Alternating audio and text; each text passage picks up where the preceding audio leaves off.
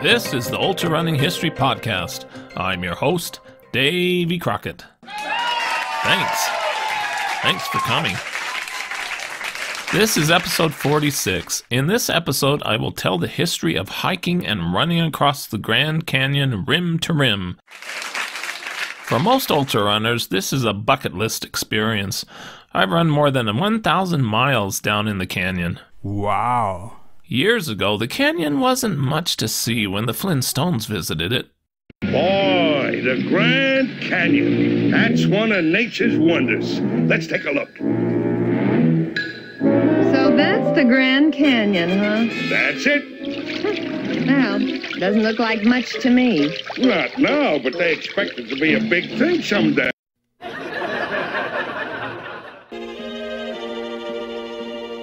Hey, look, Dad, there's water down there.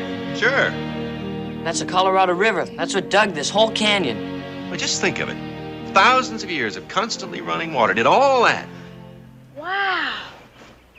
No wonder you don't like us to leave the water faucets dripping. Now to the story of the Grand Canyon rim-to-rim history. Grand Canyon, Grand Canyon, Grand Canyon, Grand Canyon. For both ultra-runners and hikers, the Grand Canyon is considered by most one of the greatest destinations to experience. Thousands make their pilgrimage every year to experience the joy of journeying across the canyon's great expanse, rim to rim. Crossing the Grand Canyon and returning back is an activity that has taken place for more than 125 years. Native Americans crossed the canyon centuries earlier than that. Anyone who descends into the canyon should take some time learning about the history of the trails they use. These episodes will tell the story of many of the early crossings and includes the creation of the trails, bridges, Phantom Ranch, the water pipeline, and the things that you will see along the journey. Run, come see what this river has done.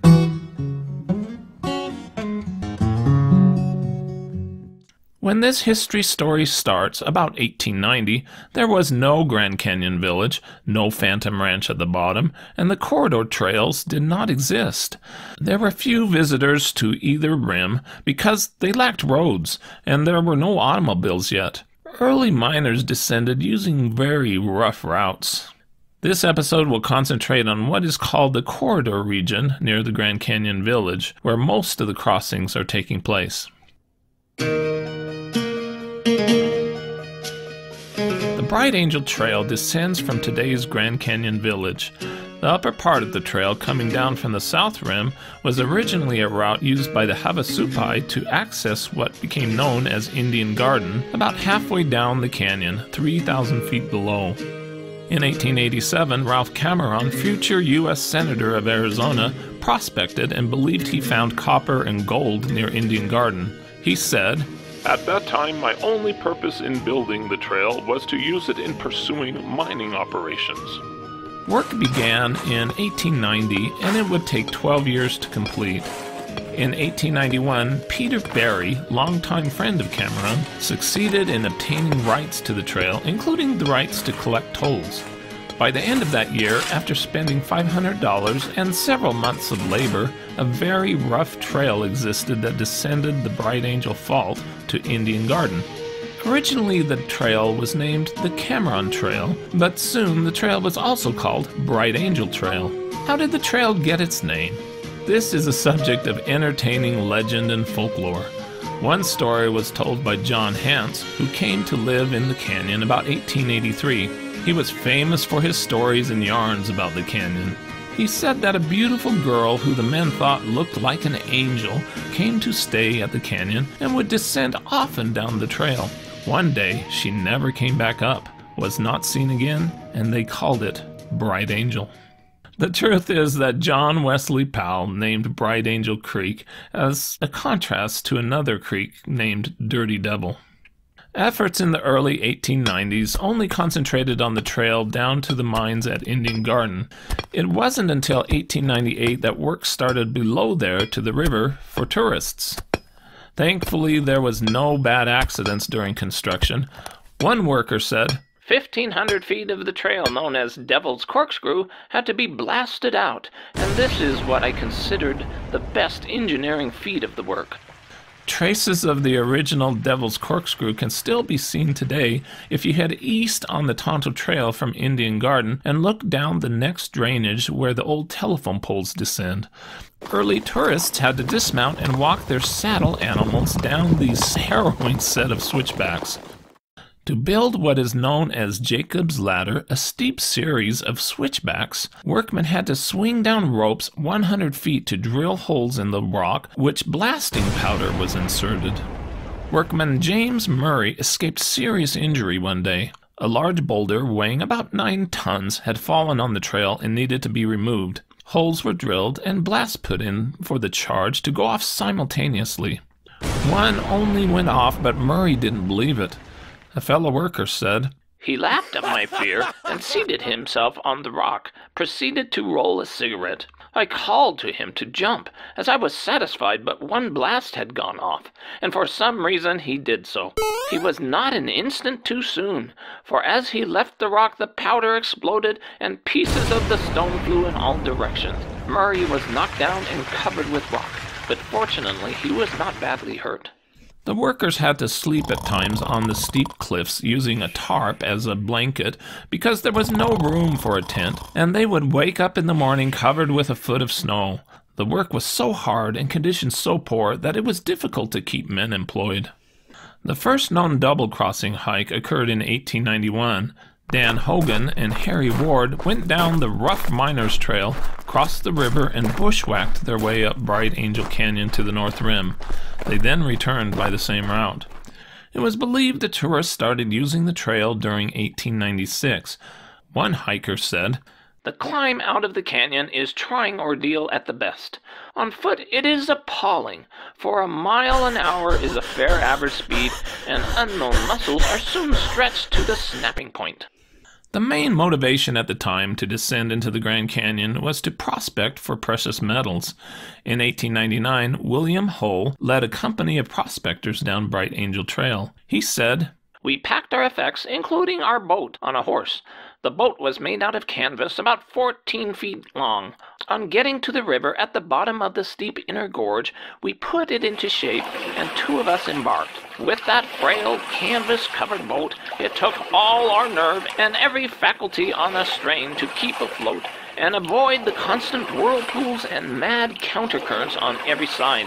More than once, we thought for an instant that our time had come."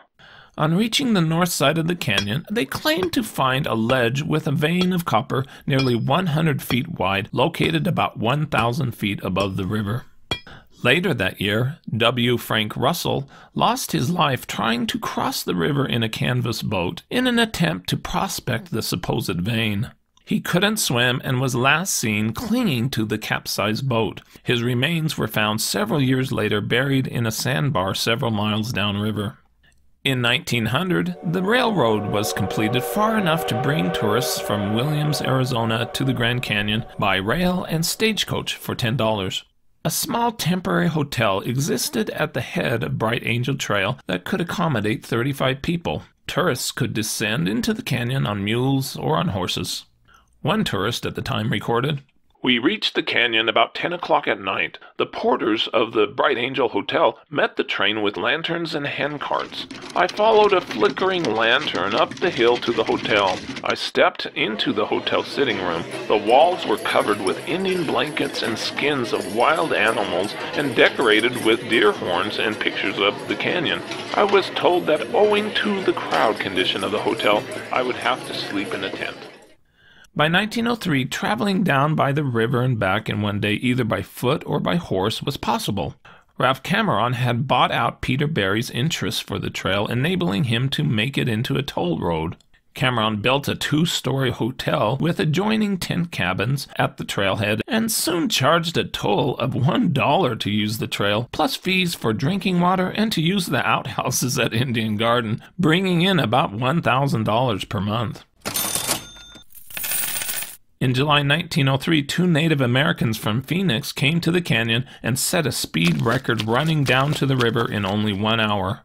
"It was not so easy coming up."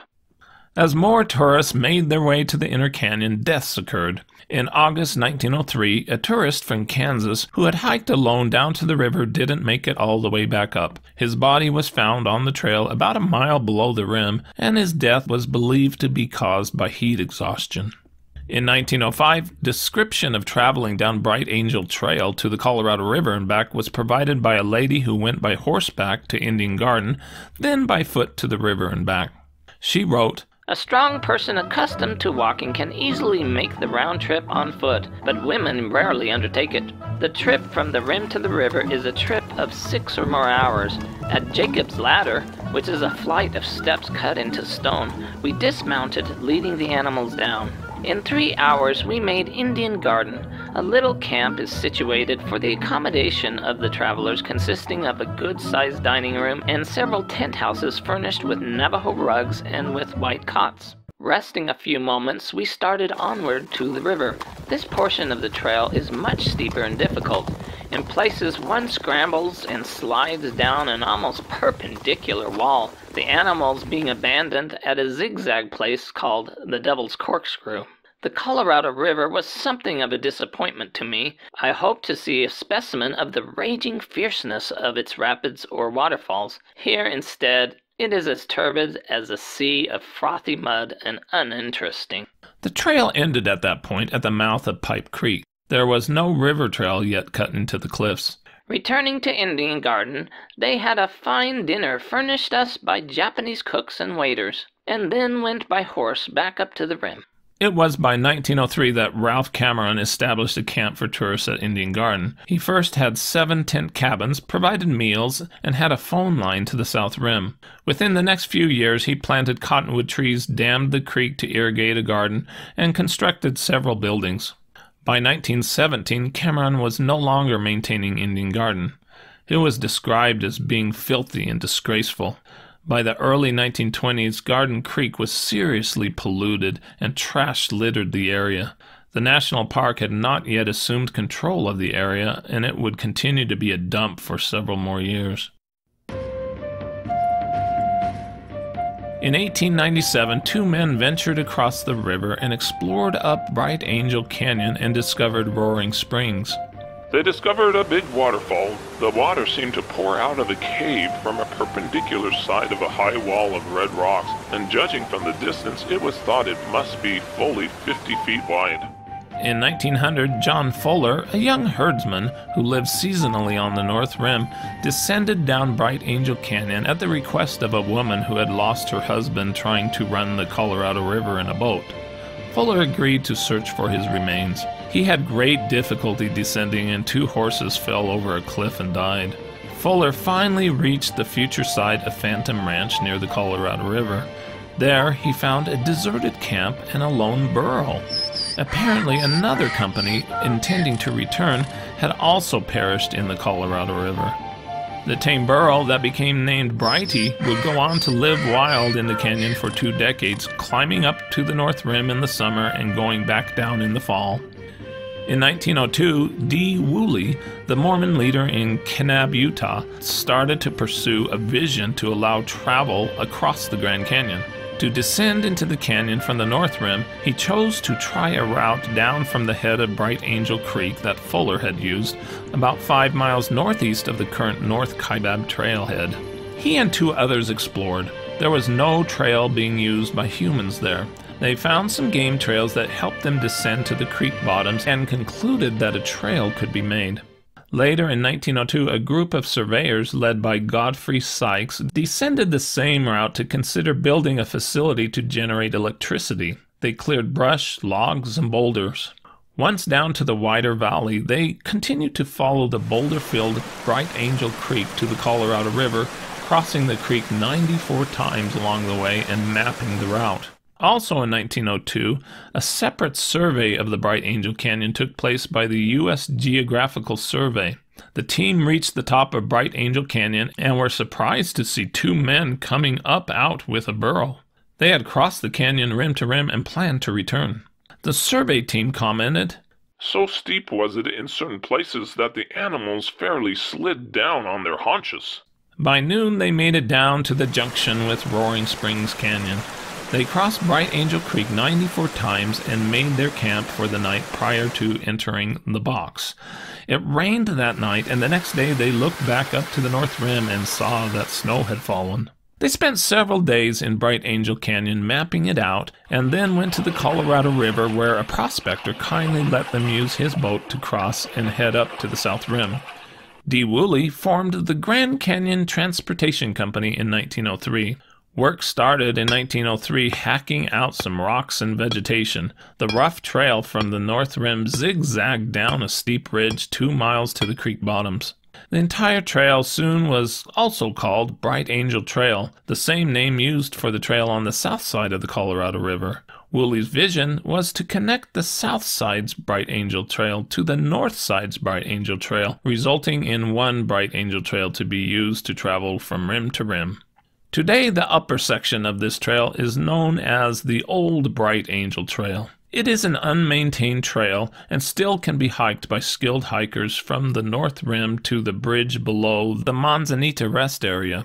In 1905, Woolley received rights to establish a camp located near the mouth of Bright Angel Creek that was located about a half a mile closer to the river than present-day Phantom Ranch. Woolley's hope was that it could become a tourist camp.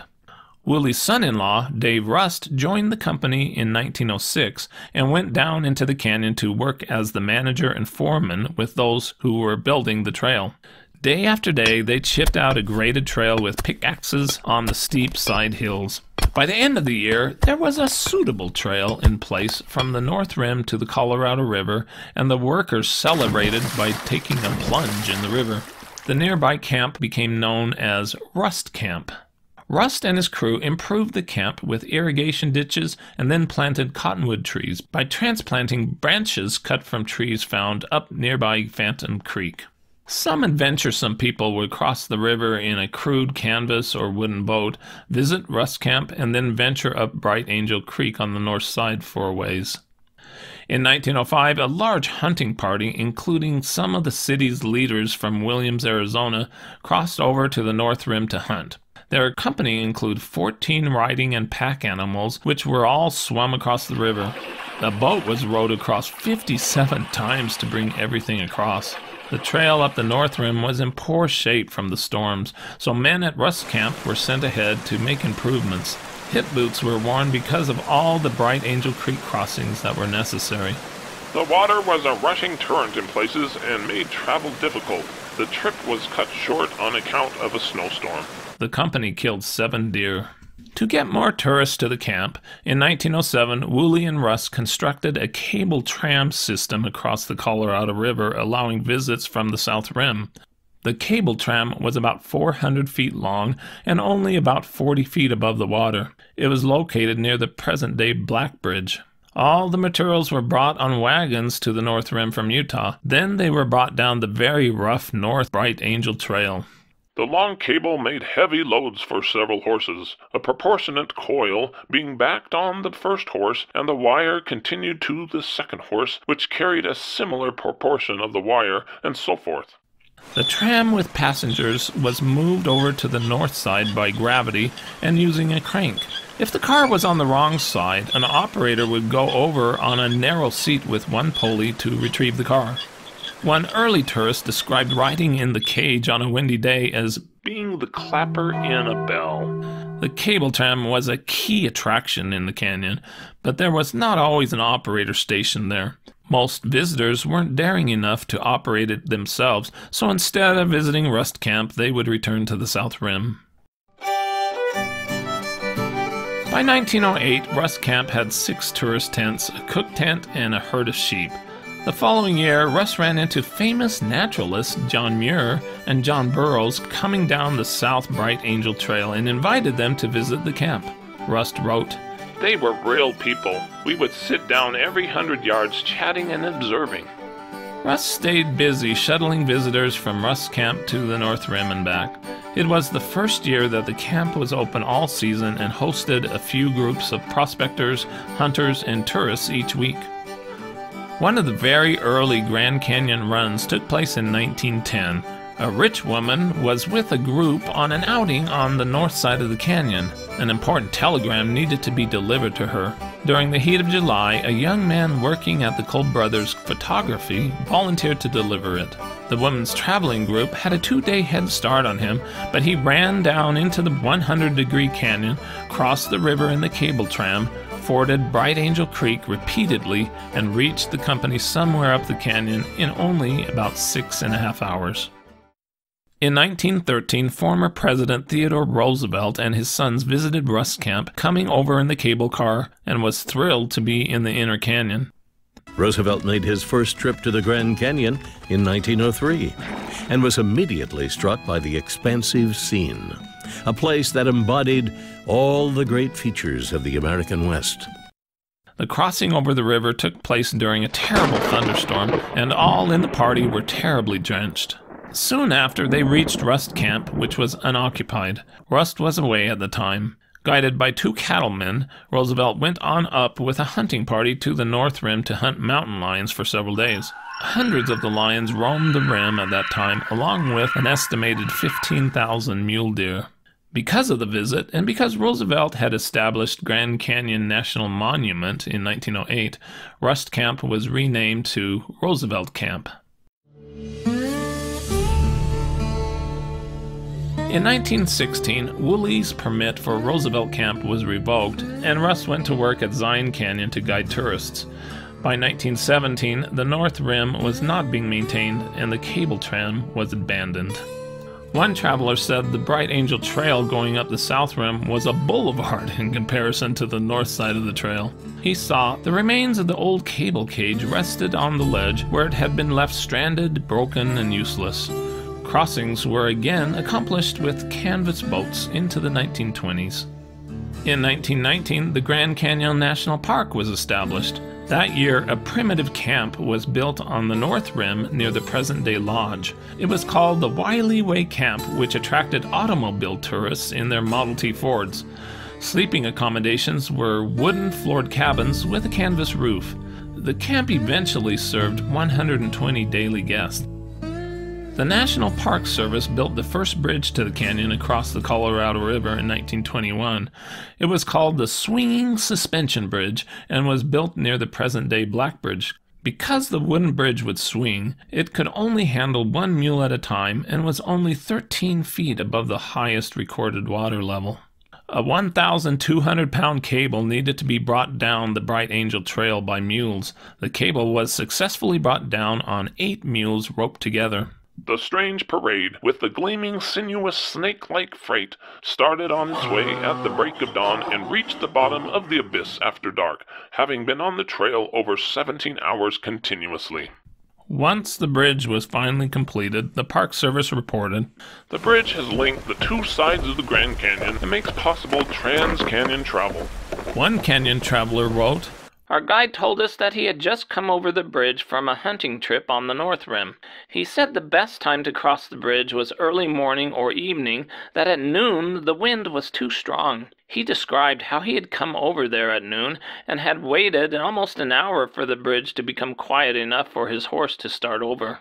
Just as they got to the middle, a gust of wind raised the bridge floor 12 to 15 feet and slapped it down again with a jolt, and that nearly finished both the guide and the horse." Another reported their journey across the bridge. "One of the horses refused to step on the bridge, which swayed too much to suit his fancy and laid down. They had to drag him on." The rough trail up the North Rim was still a problem. "The trail is very dangerous, one part being 6 miles long and taking 4 hours to traverse in a box canyon scarcely 5 feet in width, and through which runs 3-foot water at a steep grade." But canyon crossing hikes were now possible on foot the entire way. In 1921, Milo D. Gibson went from the north to the south in 4 days. It took him 3 days to reach Roosevelt Camp. He described going down the trail. "In order to follow it, the creek has to be forded again and again, the depth ranging from knee-deep to waist-high." The manager of El Tovar Hotel on the South Rim explained why there were still few crossings. The reason is that the trail up Bright Angel Creek is too difficult. It is too much to attempt except by a seasoned athlete who has no objection to strenuously roughing it. In 1921, Bonnie Gray, a very accomplished athlete and famous stunt rider from California, claimed that she had run across the canyon using the Bright Angel trails in 6 hours 25 minutes. She believes that this feat will never be equaled by a woman. Given the rugged nature of the trail and all the creek crossings needed at that time, the published time should not be believed. Roosevelt Camp was renamed to Phantom Ranch by Mary Jane Coulter. Major construction at the ranch began, initiated by the Fred Harvey Company in 1921 under Coulter's direction. It opened next year with 4 cabins, a lodge with a kitchen, and a dining hall. The ranch was designed to be self-sufficient with an orchard of peach, plum, and apricot trees. Also included was a chicken shed and yard and a blacksmith shop. The cabins had 2 beds, a fireplace, baths, running water, and eventually telephones and electricity.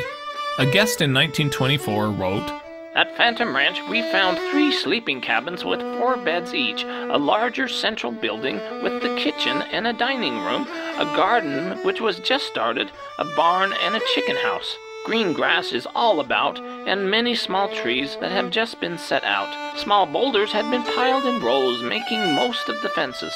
2 years ago, it was just a desert." A 1922 dinner bell still hangs east of the dining hall. Without control of the Bright Angel Trail and the continuous tolls, the National Park Service moved ahead with plans to construct a new trail for tourists to use for free. Work began in December 1924 on a new trail coming down the South Rim at Yaqui Point as an alternative to the Bright Angel Toll Trail. This new trail was first named Yaqui Trail, or Yaqui Point Trail, and eventually would be named Kaibab Trail. Construction of the Kaibab Trail used modern construction equipment that was used to make automobile roads at the time, such as compressors and jackhammers. Stray drill bits may still be found, along with traces of old drill holes in the rock faces. The trail route was chosen to get sun nearly year-round, minimizing snow. The average grade was 18%. After only 6 months, in June 1925, the South Kaibab Trail was finished at a cost of $73,000. Promotions for the trail included: The new trail will be by far the most scenic trail in the canyon as it winds its way down the walls along a ridge jutting out into the abyss, from which magnificent views of the canyon may be had both to the east and to the west. Tourist traffic increased to Phantom Ranch. 2-day mule trips across the canyon were taking place using the South Kaibab Trail and the Bright Angel Trail, going up to the North Rim. In 1924, work started on the North Kaibab Trail that would bypass the rough old Bright Angel Trail and head up Roaring Springs Canyon to the North Rim. When it was proposed, engineers said, "It can't be done," but the trail work was started. Work was mainly performed on the trail during the winter because of the extreme heat. Work required much blasting and hammering, including creating the 20-foot-long Supai Tunnel. In 1927, a cable conveyor system was put in from the North Rim to Roaring Springs to more quickly bring down equipment for the trail building. The trail was literally hewn from solid rock in half-tunnel sections using high explosives, portable drills, and jackhammers. More work was conducted on the trail along Bright Angel Creek, reducing the number of crossings to 6. In 1928, the trail was finally completed for $126,000. Both the North Rim Lodge and the trail were dedicated in September 1928. A large delegation came from Utah and California for the trail opening. The Mormon Bishop of Kanab, Utah, broke a bottle of ginger ale on a rock at the foot of an aspen tree, formally opening the trail. The guests marched from the trailhead down the trail singing, "There's a long, long trail." There's a long, long trail a-winding into the land of my dreams. Travel over the new trail will be much easier, especially for those unaccustomed to the saddle, inasmuch as the trail has easy grades. The North Kaibab Trail was exposed to yearly spring runoff and landslides.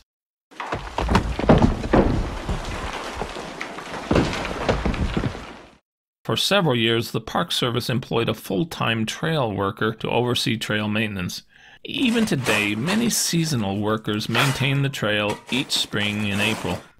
Stay tuned for Part 2, covering the bridges, more trails, the water system, the family that lived near Roaring Springs, and the rim-to-rim races. Run, come see what this river has done.